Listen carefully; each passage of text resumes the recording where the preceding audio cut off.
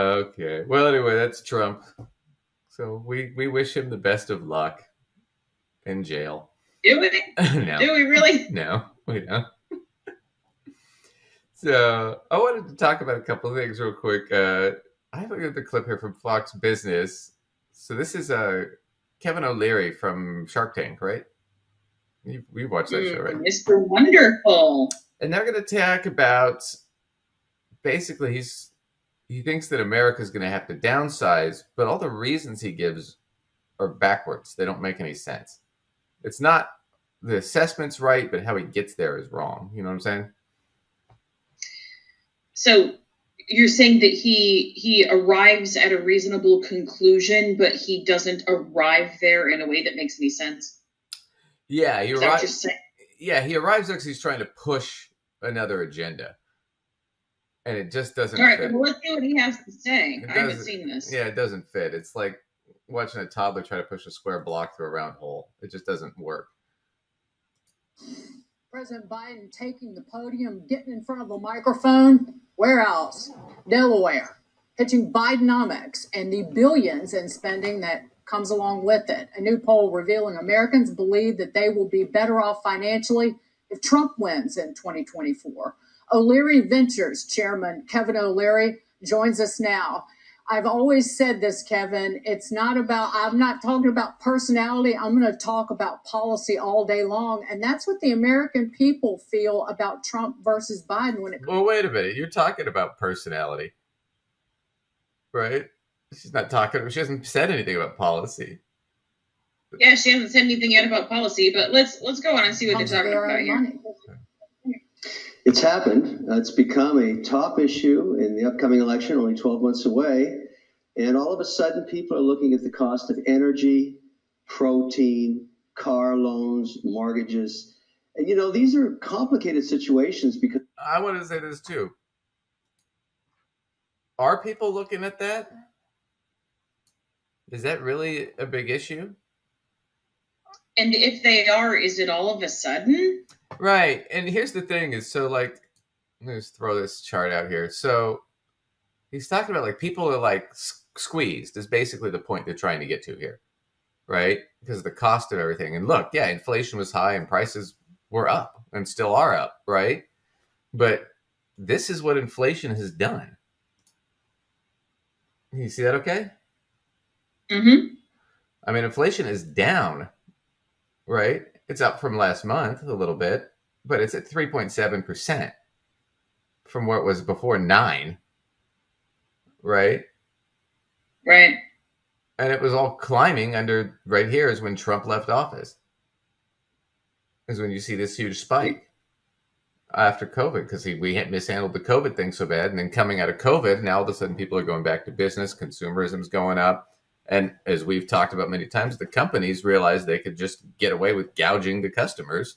So they just started charging all these inflated prices, which is what caused most of that inflation was companies just got greedy, which is what they do.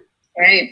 Right. Right. So this idea that people are worried about the prices of things. And then the energy one kind of shocked me, too, that he mentioned that because...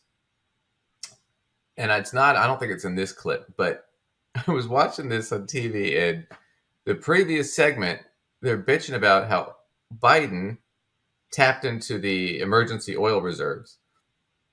And they say he took over half of it. He actually took 40% of the emergency oil reserves in the United States. And he did that in 2022, last year, to basically cap down the price of gas to stop inflation from going way too crazy, right? And Republicans are bitching about him doing that.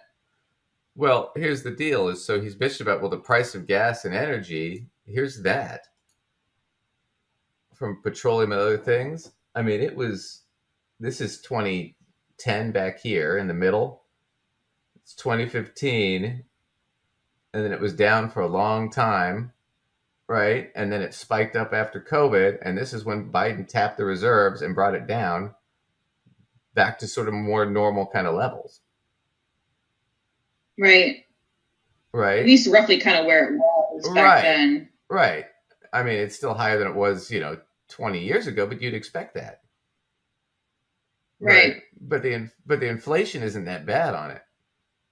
And this is where he capped it right here by tapping those reserves. So in one breath on Fox News, they're like, he's an asshole for tapping the reserves to get oil prices down and gas prices down. And then on the other hand, gas prices are out of control and it's his fault. It's like, well, which is it? Right? That's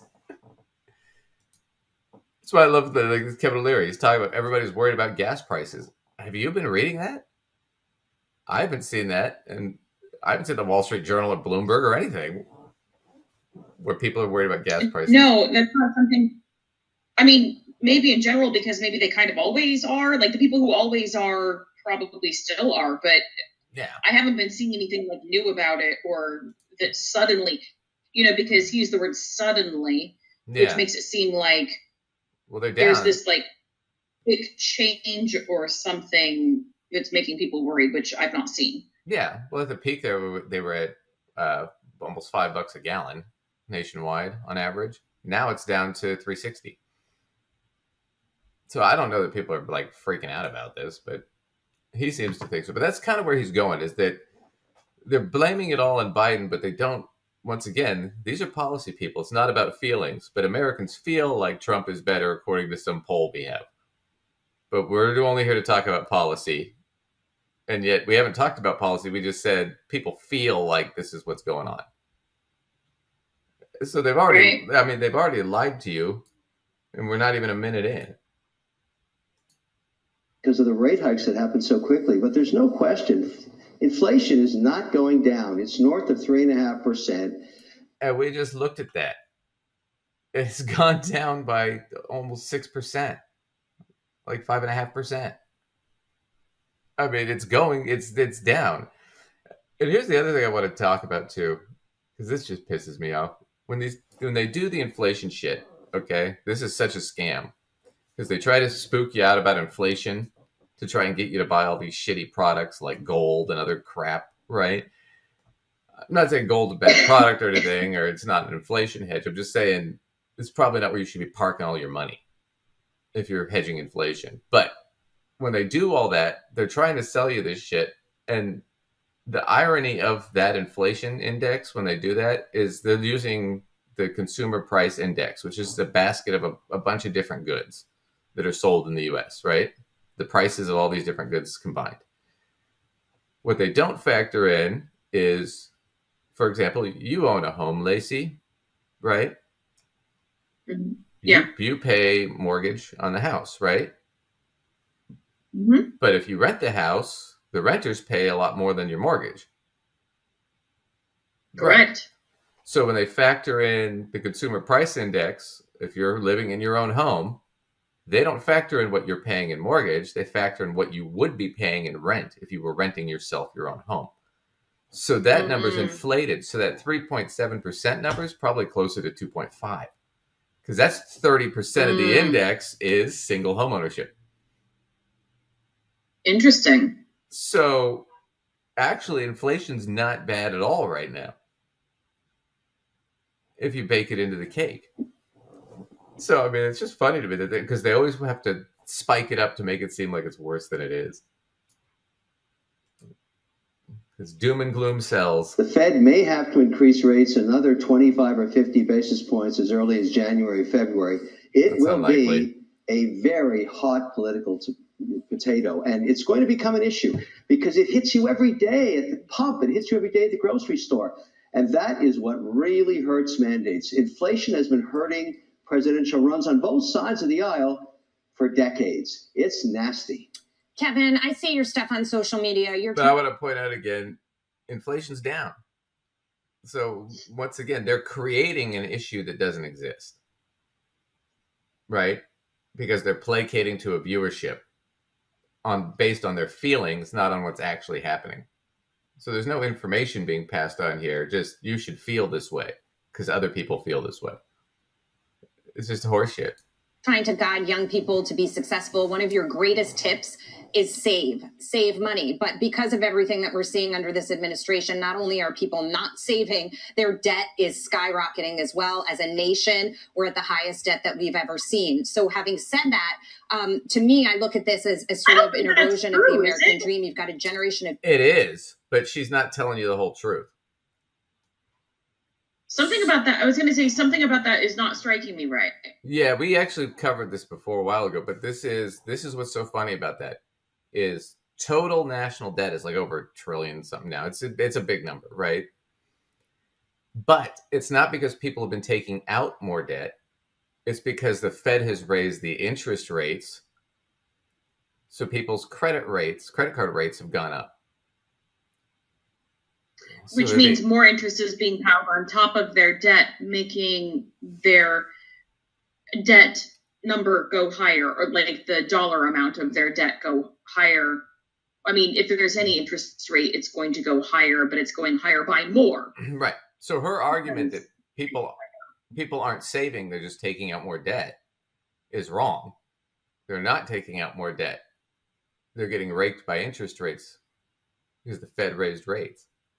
And we've argued against that because that's who it squeezes. It squeezes middle class and poor people to try and squeeze the labor market. If we squeeze the labor market, less people work, unemployment goes up, it cools down the market to try and cool down inflation, which is what the Fed's trying to do. But what you're really doing here is we're trying to discipline the labor market and keep wages down.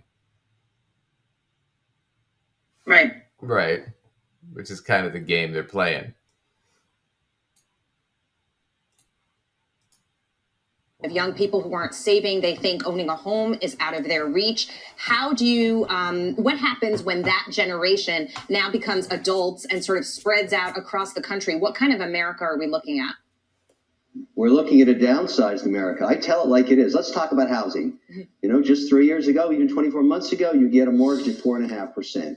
You're lucky to get one at 8% today. So that means the size of the house you're going to buy is 20 to 25% smaller.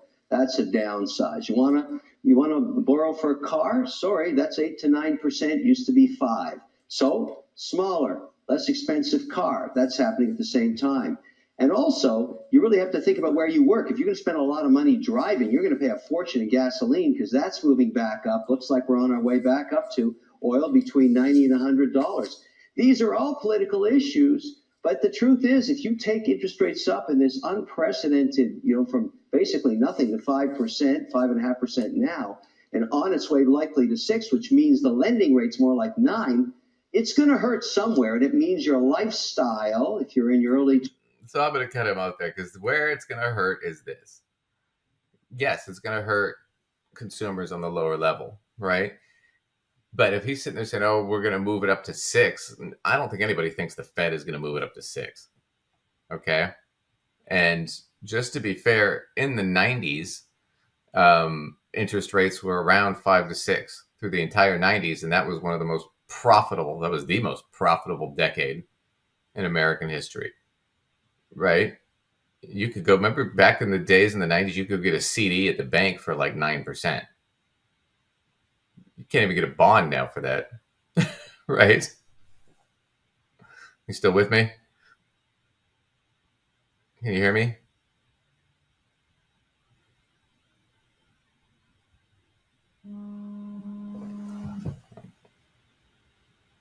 Oh.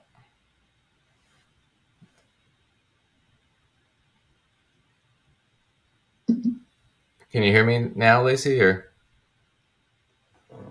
Can you hear me now? Okay. Yeah. Yeah, it just froze. Are you there? Yeah, I'm here. Okay. So we'll just pick up from here. 3, 2, 1. So this interest rate concept that he wants to say the interest rates are going to go to 6%, nobody really thinks the Fed's going to go to 6%. It's like 5.25 now is what they set it at. If they go any higher, they might go to 5.5, but it's not looking like they're going to do that. What they basically just said is we're going to leave them at these rates for a while. And part of the reason that is and we've talked about before, is in the 90s, interest rates were around 5 to 5.5% all through the 90s. And that was one of those profitable eras in American history. back in those days, you could go to the bank and get a certificate of deposit that would pay you 8 to 10%. Mm-hmm. You can't even get that anymore in a treasury bill or a 10-year bond, right? Right. So this whole thing about this downsizing thing is a new phenomenon. No, this has been going on for about 40 years, at least. And the real culprit here isn't the prices. It isn't inflation. It's lack of wage growth. And the big issue, I would say, and the thing that he missed is that rental prices and home prices have gone up. Right? Right. So like here's the housing price index, right? Just year over year. And I mean, you're talking back in 2022, about this time, 2022, it was around 9% was the annual increase in the average house, right? And then as we were coming back from COVID and people started buying houses and stuff, and part of it was the prices were so inflated, nobody wanted to buy. So what happened? The prices all went way, way down. And now they're starting to sort of come back up again, right? But at the same time, when these people aren't buying houses, they have to live somewhere. So this is the rent inflation. And right, they're staying in the rental market more. Right. Yeah. And you notice how the rental inflation increased during that time period. And now it's starting to come down now that home prices are coming back up and starting to sell. Because people now it's more cost effective to buy a home than it is to rent. But these things tend to be, if you see these two graphs, they tend to be inverse from each other. And that's what's really killing people is the cost of living. Right? So, yeah, he's right. We have to people are having to downsize their lives. But this is mostly because people aren't getting paid that much more. But what's happened now is wages have started to go up. We have more strikes. We have more unions. They're starting to get more power and wages are starting to go up. So it kind of flips his whole script on its head. So we'll see what all that goes with that. But yeah, I just wanted to show that because it's part of, they're trying to sell you this idea, right? And the idea basically being, vote for our guy. The problem is that, in his case, it's, the prices are too high on everything. So you should blame the current administration, right? But at the same time, if you ask these guys, well, what do you think a person should do who is middle or lower income? They'll say, well, they need to work more. They're not doing enough. They're being stupid with their money. So it's when they don't like the party in power, it's the system, and you should hate the system. When it's I like the party in power, it's your fault. But it's personal responsibility. Right. It's that you're just not good enough. And with that being said, I've got a gift for you. So I got a clip. Whenever you say that, I know you're about to show me Rachel Cruz. Yep. You are, aren't you? Rachel Cruz. I knew it. I knew it. I feel like you do this just to make my blood boil. Well. Okay. So we're gonna do her and a quick thing. You did not deny that. Yeah. Viewers noticed. You did not deny that he does this just to make my blood boil. Do it because it amuses me. All right, I'm going to put my iced here out of my sippy cup. There you go. Because I'm a. So we're going to watch her. We're going to watch Patrick Bet-David. And they're going to talk about recession. Now, if you follow financial news for the last 2 years, everybody's been predicting a recession. And it's like the recession that won't quite happen. And it just still hasn't come yet. But everybody's predicting. Okay, I'm not going to lie. I keep feeling like it should be coming too. So I'm somebody who's been saying, geez, I feel like it should be coming, but it keeps not appearing.